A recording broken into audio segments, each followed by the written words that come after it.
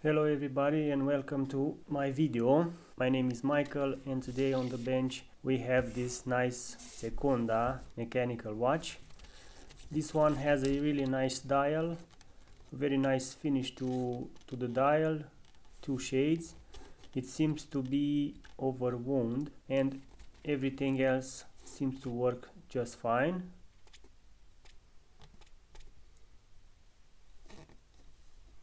Let's see if the date works okay. Yes, everything seems to be in working condition except the overwinding of the watch. I really like this nice bracelet. I don't know if it's the original one, but it fits very nice with this case. We have some wear signs. I found this watch on eBay. It was really cheap, and in this video we're going to tear it down. Initially I was planning to make a full video with the restoration, but I think it is better if I make two separate videos. First one with the disassembly and the second one with the cleaning of the parts and the full assembly. Right now let's go ahead and remove the bracelet, back of the watch case. I am putting this watch into this support, plastic support, so I can remove the parts easily. As you can see, the watch has been worn pretty much. We have some dirt.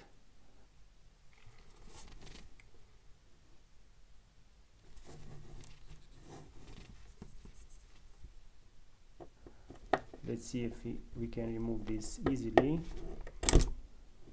Okay, these bracelets will need some thorough cleaning. I don't like how this spring bar looks like, but I think I might need to reuse it, because if we look closer on the other bracelet, we can see that the case link and the bracelet itself is made for these thick spring bars. I think you can find online some thicker spring bars, but the ones you can use right now, or at least I have, are thinner.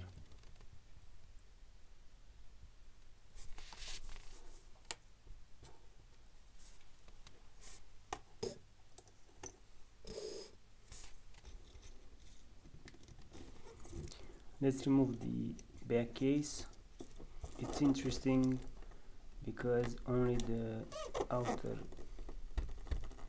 circle is moving.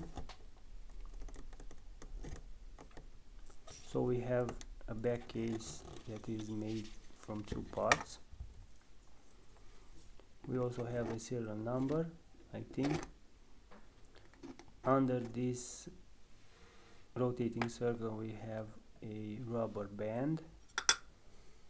I think I have to reuse it, but from the looks of it, it still has some elasticity left on it, and after we'll clean it up very good, it will do a good job sealing the case.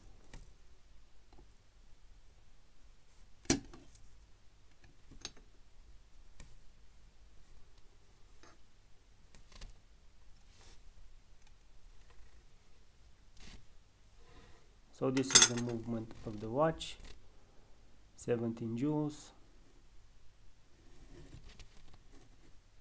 Sekonda, it's a British company, but many of their watches were sold in the former Soviet Union, and you could see this movement on other Soviet watches like Polyot or Slava. Let's remove the stem.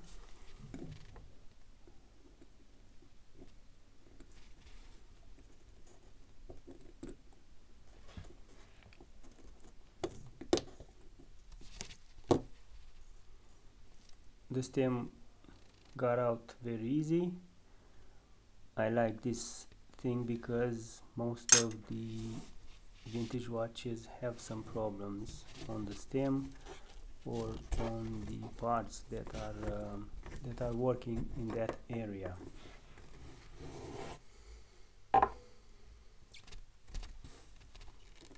It's the 2614.2H movement. It features a manual wind, a sweep second, and a date, and the date that is set by changing the time near the 24 hours area. It has 17 joules and a power reserve of 46 hours.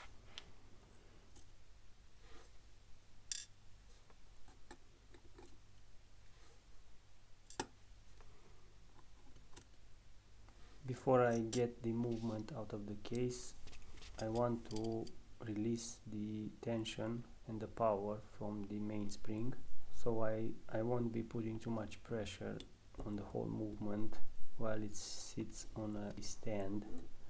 Unfortunately, I cannot do this unless I remove the click screw and the click itself. Yes, I've tried it, but the click has a special design and there is no position where you can move the mainspring anti-clockwise.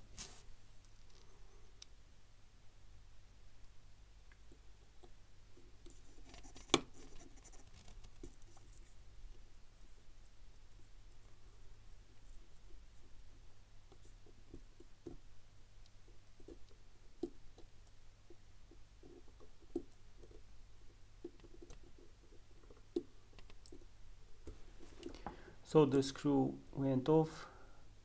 I have to be careful to see what was the position of the spring and gently remove the tension. Let's get the screw out of the way. It doesn't really want that, does it? Come on.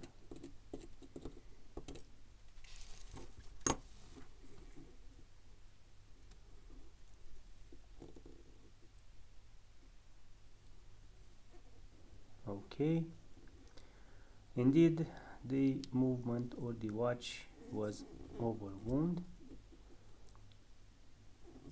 I'm not going to put the screw back and see if the watch works. I will remove it, clean it, assemble it, and hopefully we have life on it.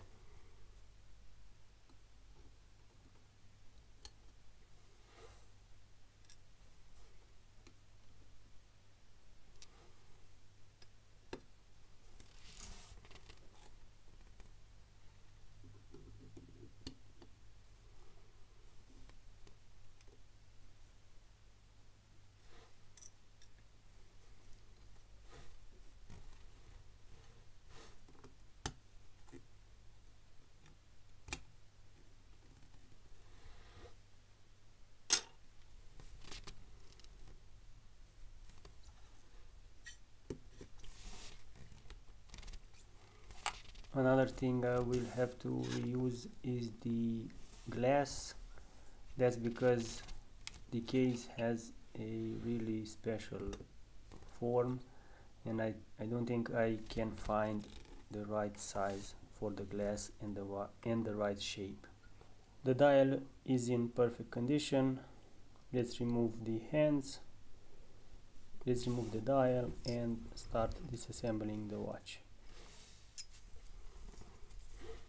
By the way, I got new hands removal tools, as someone on this channel suggested me.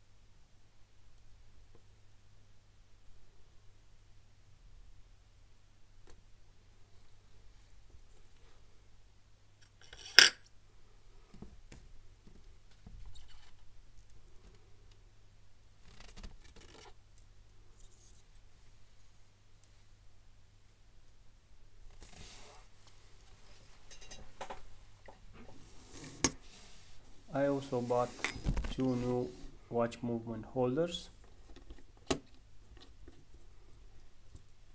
This one is far more better than the last one I've been using. I apologize for the hissing sound. I don't know what happened to the microphone.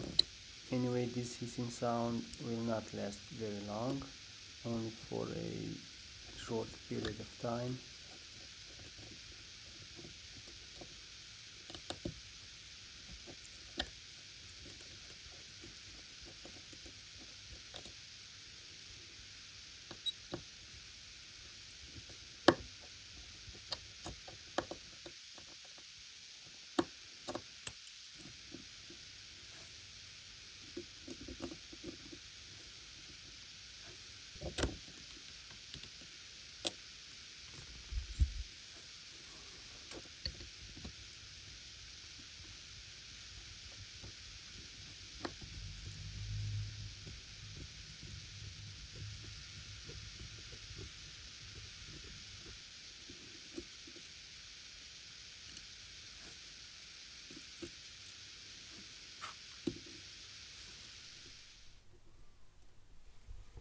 It seems we have some dirt on the main spring.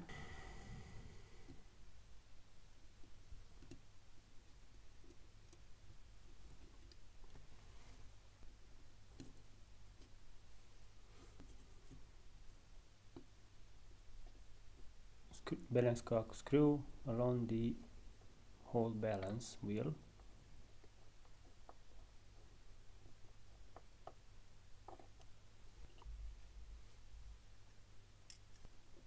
This is the hardest thing to do when you work on a watch movement, in my opinion, because the balance wheel is the most sensitive part. I don't really like it.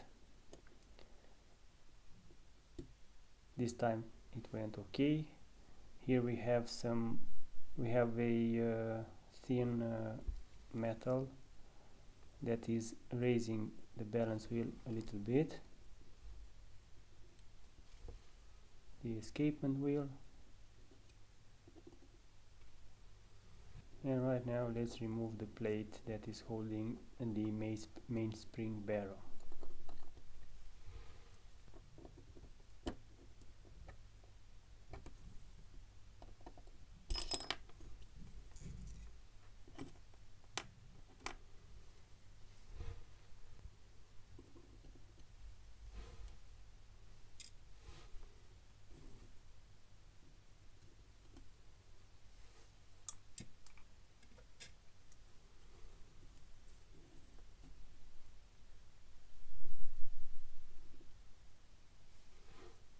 This movement has a separate part that is keeping the center wheel, which is very good for the time when we are going to assemble the movement, because with this metal plate the center wheel is kept in place and it's a lot easier to insert the cannon pinion.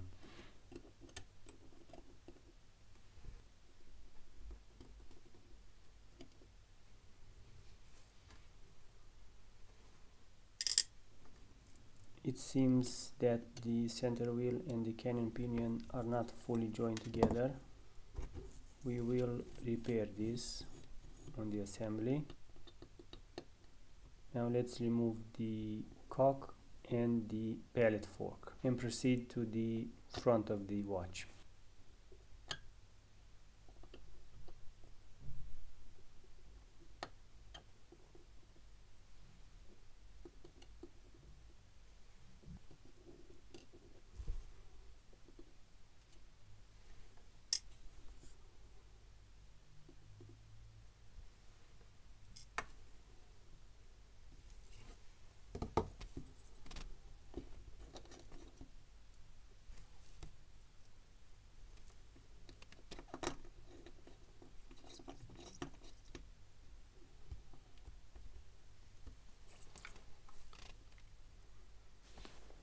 The front of the watch is not that complicated. We have a metal plate that is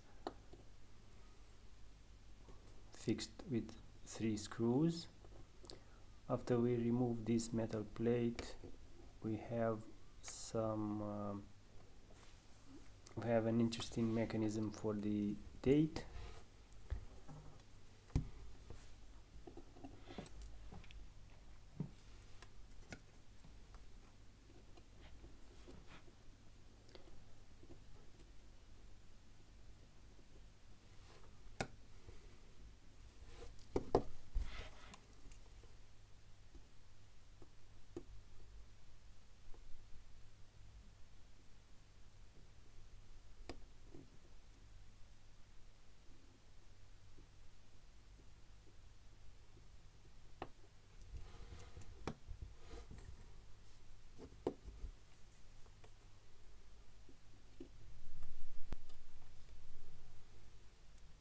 What I don't like on this side is that they've used 3 springs, very small springs, on this movement, which are very hard to get out and especially hard to get back in.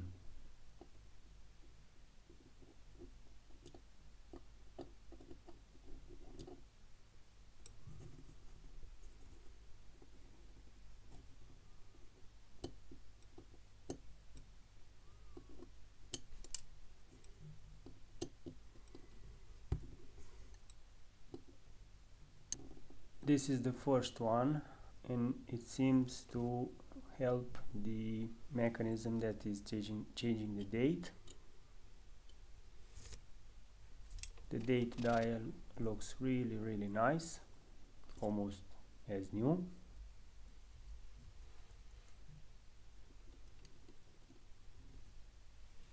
This is another spring. Again, it is used for the date. It keeps the date dial fixed. Here we have another small plate, and under this plate we have some wheels for the adjustment of the time. Yes,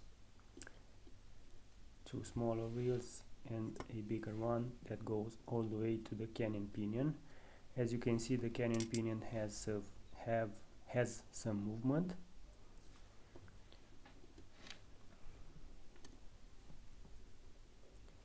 We remove these wheels and head over to the whole mechanism for the stem.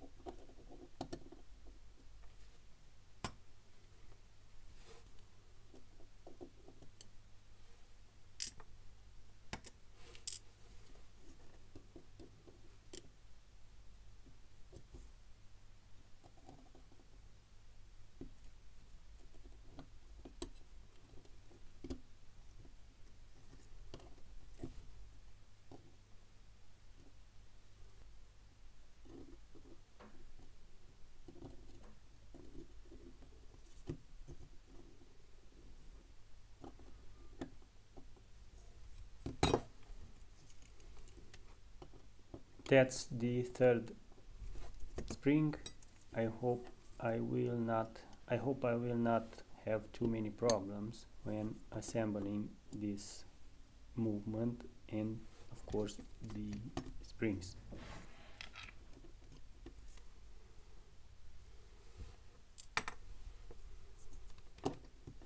Now the final touch, taking out the cannon pinion. Indeed, it was not completely united with the center wheel.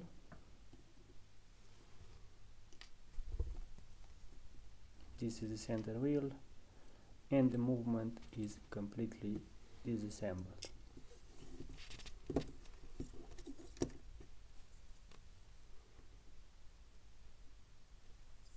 There's going to be a lot of work on this watch. Now I'm screwing back the screws for the dial.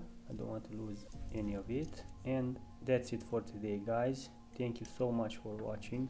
If you have reached this far without jumping over, you are great. Enjoy the other videos on my channel. Be sure to subscribe, and if you like this video, share it with your friends so they can relax while are watching me disassemble this nice Sekonda watch. Thank you and take care. Bye bye.